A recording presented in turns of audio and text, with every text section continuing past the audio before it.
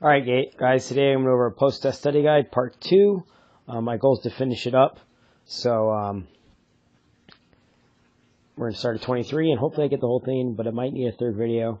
So remember, this is your hint page. When I go over this in class, I'm going to try and tell you which number goes with each hint.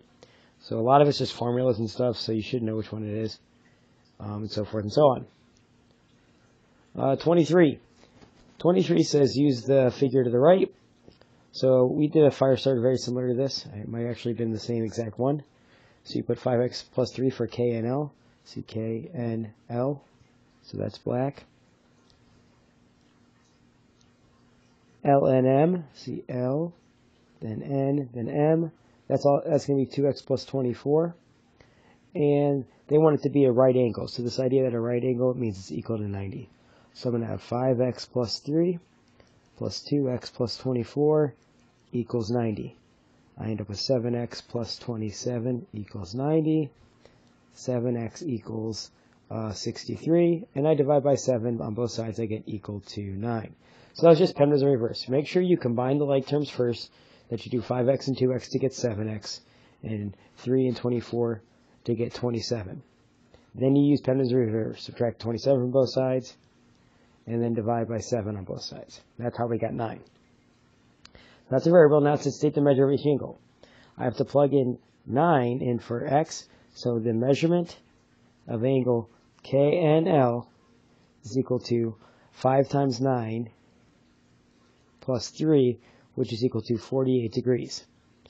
The measure of angle LNM is 2 times 9 plus 24, so that's equal to 42 degrees. And that's it.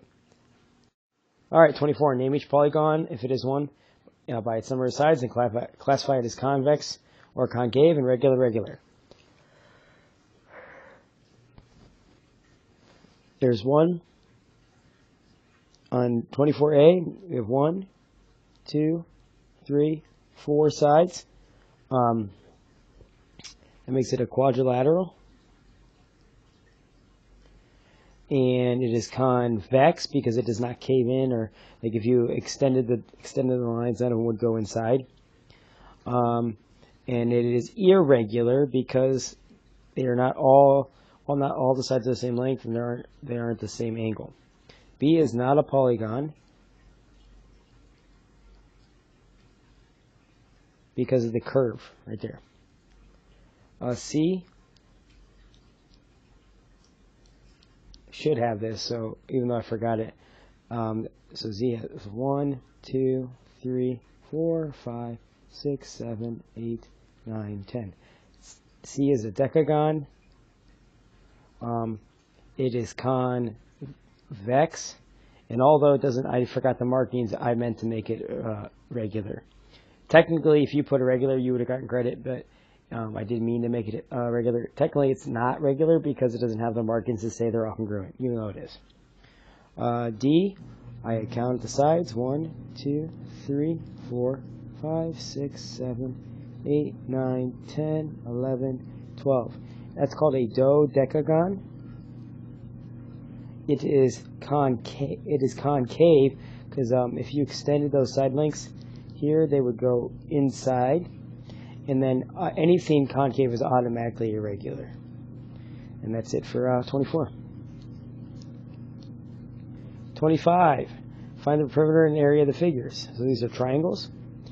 All right. To find the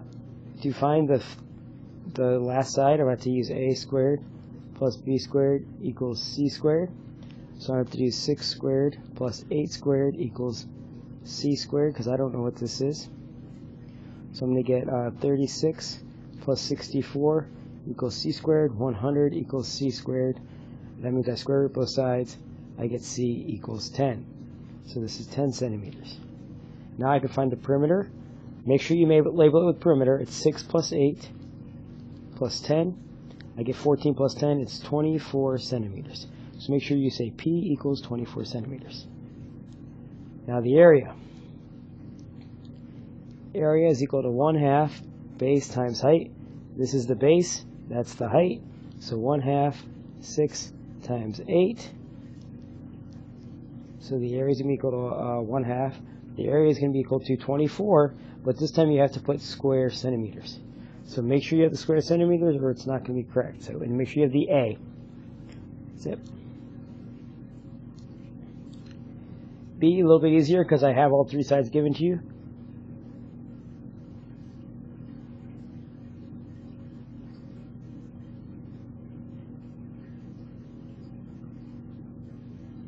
Or did I? If I forgot a side length, that might be kind of hard. So I definitely can find the area. Area is equal to 1/2. The base, which is 15, times the height, which is 24.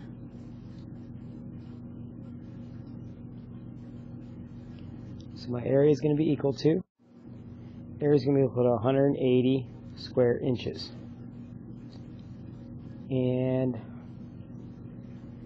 the perimeter, we need to know this side length right here.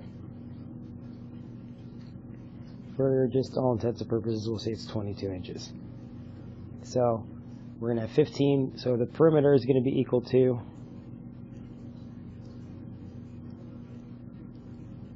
26 plus 15 plus 22.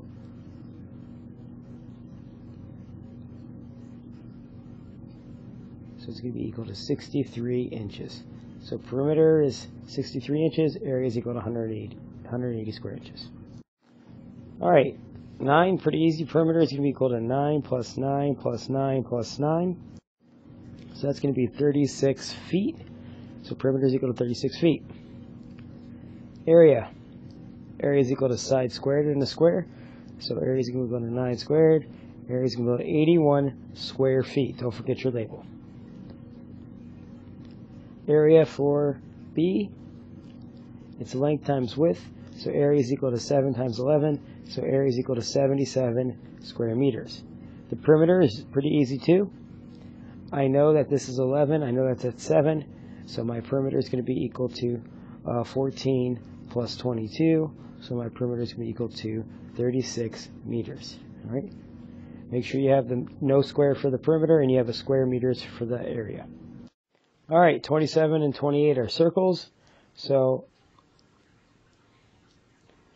we're going to use circumference. The circumference is 2 pi r, or pi times the diameter.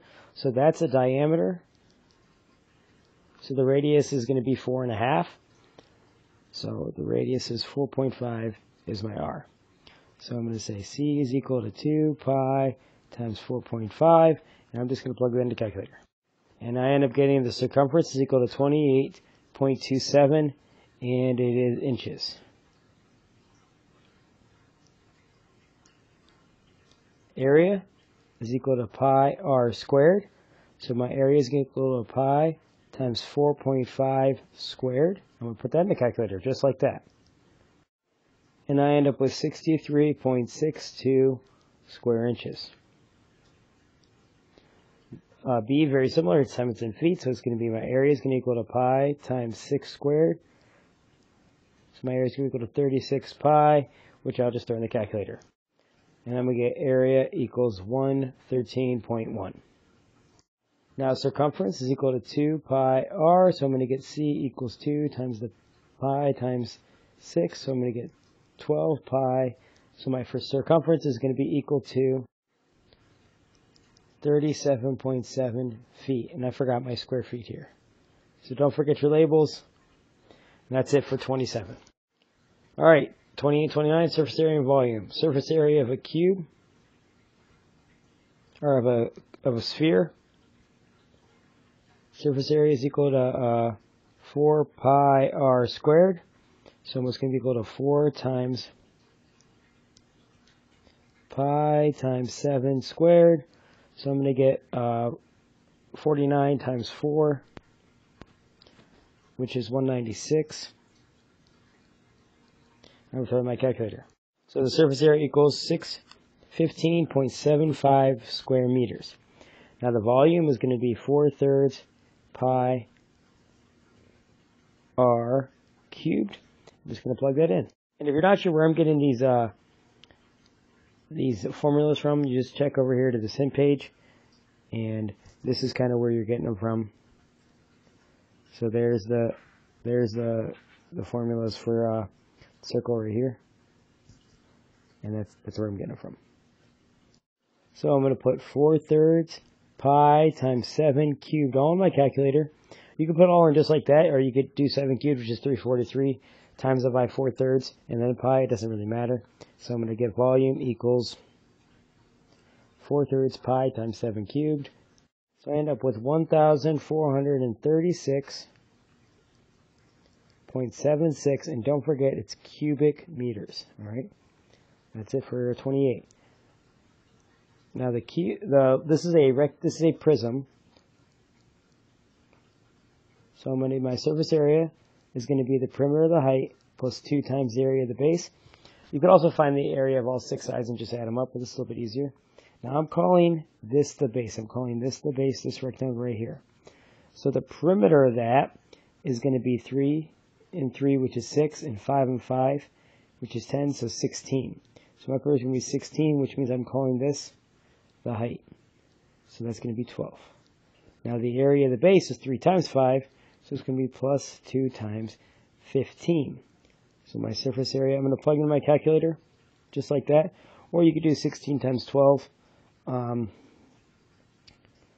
If you want to use a calculator, you can. 16 times 12, 16 times 10 is 160. So 16 times 12 is 192, plus the 30. So I end up with surface area. It's going to go to 212 square feet. Now volume. Volume is really easy. It's length times width times height. If you're using a rectangular prism formula, which most of us know, the formula for any prism is the area of the base times the height. Well, the area of the base is 15 times the height, which is 12. So my volume is going to be equal to 15 times 12. Well, 10 times 15 is 150. 2 times 15 is 30. So I'm going to get my volume is going to be equal to 180 cubic feet. So there's my volume. There's my surface area. 30 is still a prism. It's actually a triangular prism, which means this is the base, and this is also the base. All right. So surface area is equal to the perimeter of the base times the height plus 2 times the area of the base. So surface area, the perimeter of the triangle is going to be the perimeter of the base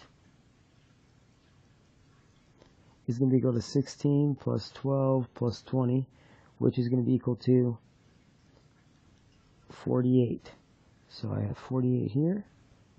The height, this is the height. It's not the height of the base, it's the height of the entire figure. So this is a figure that's laying on its side. Plus the area of the base, well, the area of the triangle is going to be equal to 1/2 of 12 times 16. So half of 16 is 8. 8 times 12, this is going to be 96. All right. So I'm going to have 480 plus 192. So my surface area is going to be equal to 672 square centimeters. Now the volume is going to be equal to the area of the base times the height. Well, we just found out the area of the base. It's 96. So it's 96 times 10. So my volume is going to be equal to 960 cubic centimeters. Oh, I didn't put a little q there. So cubic centimeters. All right. And that's it for 30. All right, 31. It looks like I cut off my picture. I hope this is 25. If it's not, it's going to change a little bit.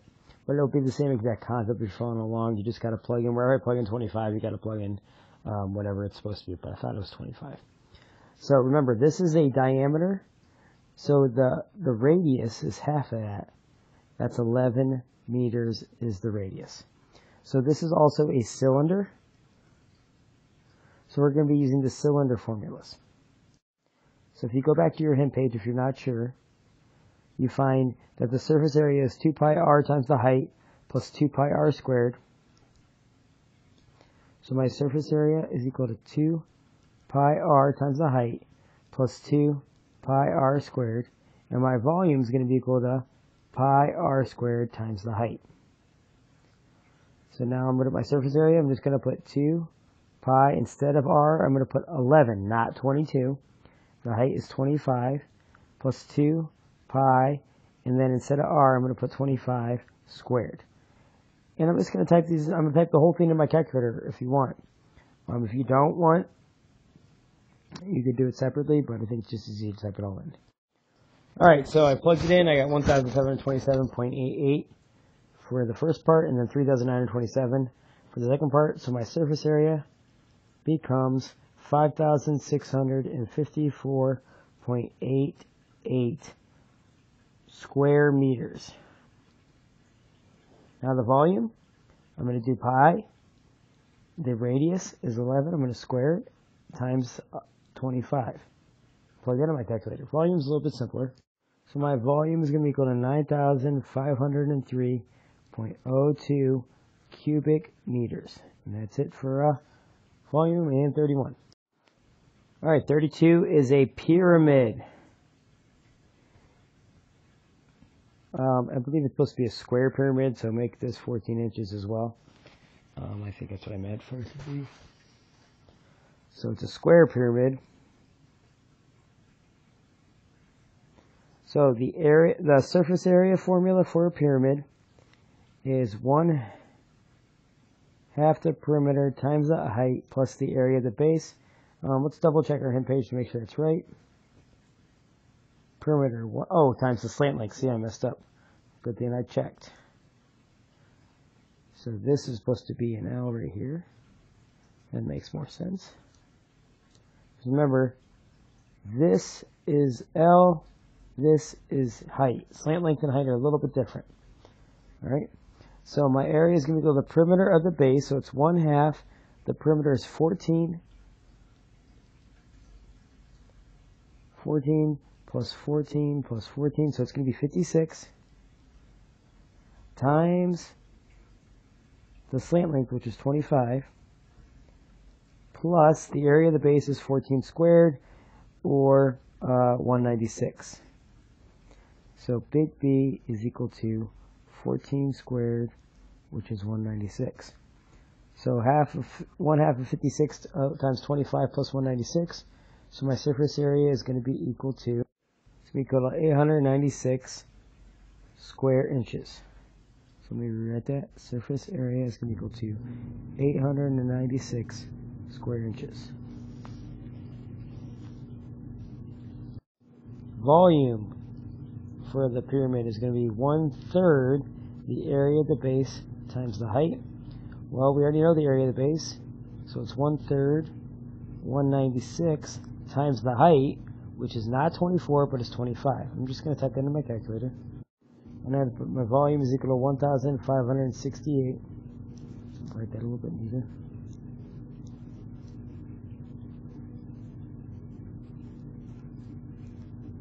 Cubic inches. There's my volume, and there's my surface area. That's it for 32. Alright, so this is a cone.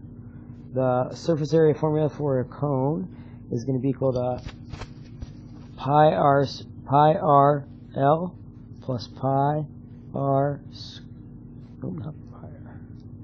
plus pi r squared. Once again, we're just going to double check our hint sheet to make sure I didn't mess that up. And if I get the cone, I get pi r L plus pi r squared, so that's correct.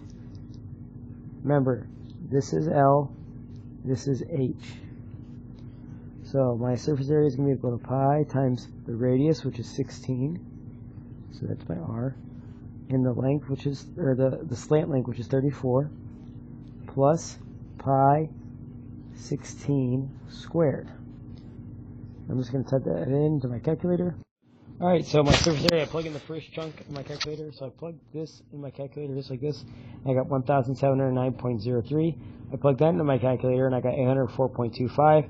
I added them together and I ended up with 2,513.28.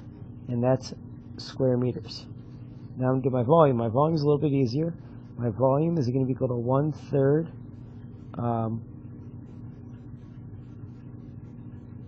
pi r squared times the height. So my volume will go 1/3 pi, and my r is 16, and my height is 30. So I'm just going to type in my calculator just like that.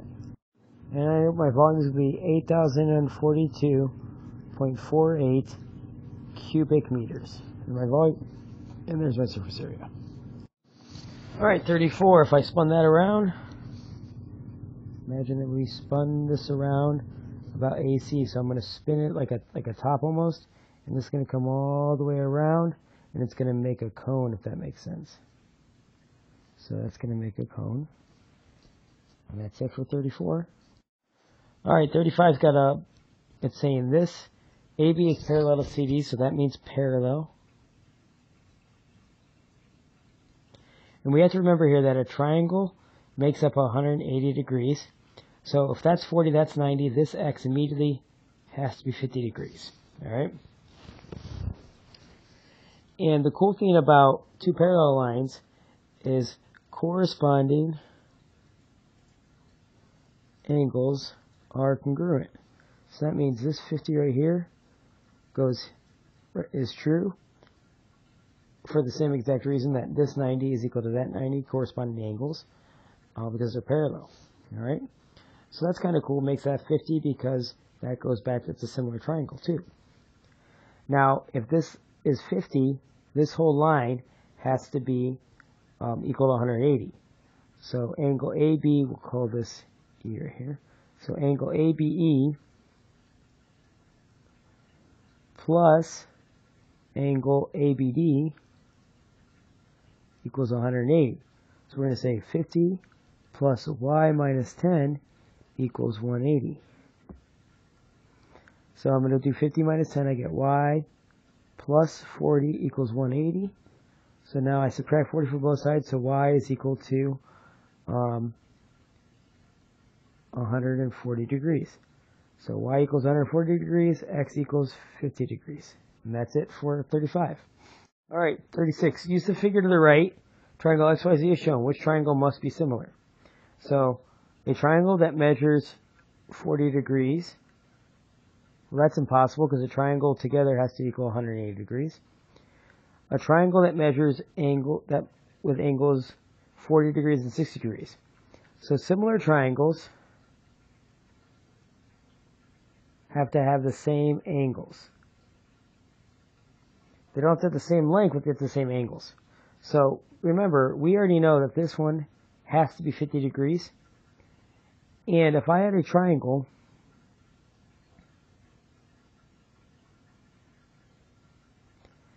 that was 40 degrees and 60 degrees, this would have to be 80 degrees. So they were not going to have similar, so there's no way B is going to be true.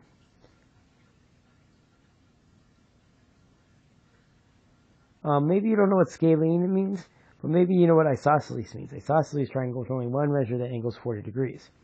Well, if I have one measure that equals 40 degrees in an isosceles triangle, if that's 40 degrees, together these two angles have to be 180 degrees, which means the only way that's going to be true is if they're 70. Because remember, an isosceles triangle has congruent sides. And the opposite sides of the triangle, the angle opposite of the triangle, has to be congruent. All right. So if you have congruent sides, if these were congruent right here, this angle and this angle would also be congruent, and they're not. So that's why that one's not going to work. So this is the only one that measures a scalene triangle with only one angle that measures 100 degrees. All right, 37. A figure is fully contained in quadrant 2. So this is quadrant 2. All right, so there's a graph, and that's how the quadrants are labeled. Quadrant 1 is the top right, then 2, 3, and 4 in that order. So let's say we had a figure. All right, we'll make a figure.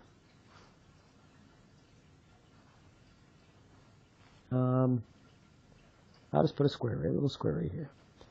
And a reflection over the x-axis, a frictionless looking in the mirror. So I'm going to move this, I'm going to just basically like flip this over like you fold your paper in half. And this square would go here at the reflection over the x-axis. When I messed up because they want the quadrant to be in angle 2 to start. So we'll make our little box right here. So when it reflects, it goes right here.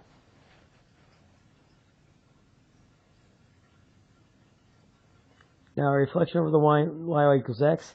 This is the line y equals x. So when it reflects it, it kind of like flips it over that line. And in this problem, it's not really going to do much. In anything, even if I had something all the way over here, it would keep it in quadrant 2. So it's not going to change quadrants. A 90 degree clockwise rotation about the origin. So clockwise is this way. And 90 degrees is like a right angle. So this guy's going to move 90 degrees that way. So I'm going to go 90 degrees right here. And there's my resulting image. And I have it resulting in quadrant 4. And that's it for 37. This one's pretty easy. Slope formula. Slope is equal to the change in the y's. So y2 minus y1 over x2 minus x1. Technically it doesn't matter which x or y you order as long as you keep your pairs together. So you could use the second one. But to make sure if you use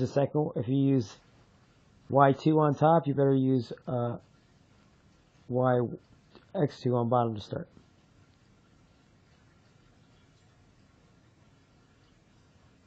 So I'm going to put 8 minus negative 5 all over 6 minus 2. 8 minus negative 5 is 13.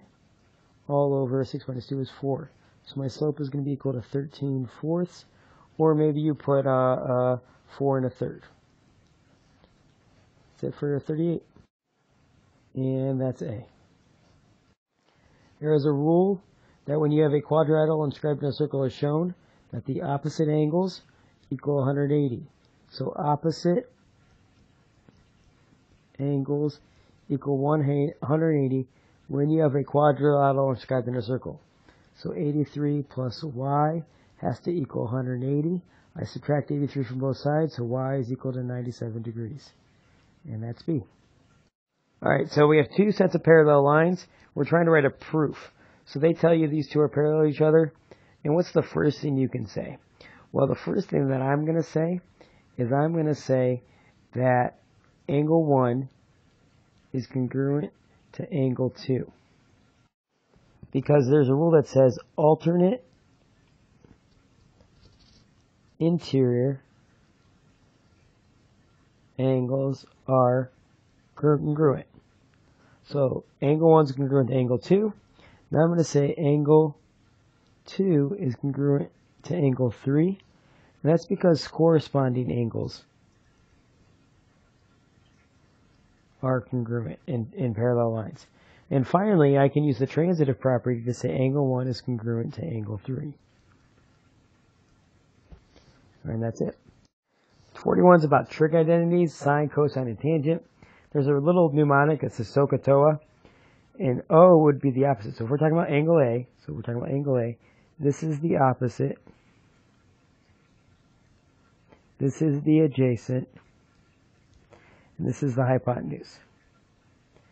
So sine is opposite over hypotenuse. Cosine is adjacent over hypotenuse. Tangent is opposite over adjacent. So I'm going to do opposite is over adjacent. So it's going to be 24 over 10. So it's going to be 2.4, which is D. Alright, 42, I wrote down the order of pairs. And there's the quadrants. So remember, X is left and right. And Y is up and down. Alright, 44 is D, and I don't get a lot of time, so I'm going to kind of squeeze it in. I'm going to hit pause and just read these steps.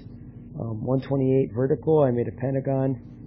This makes this going to be 115. And then they make a linear pair, which is why that's going to be 65 degrees. Alright, I put about all the stuff you need to know for this one. you have any questions, just ask, and that finishes this video. Sorry I was kind of rushed.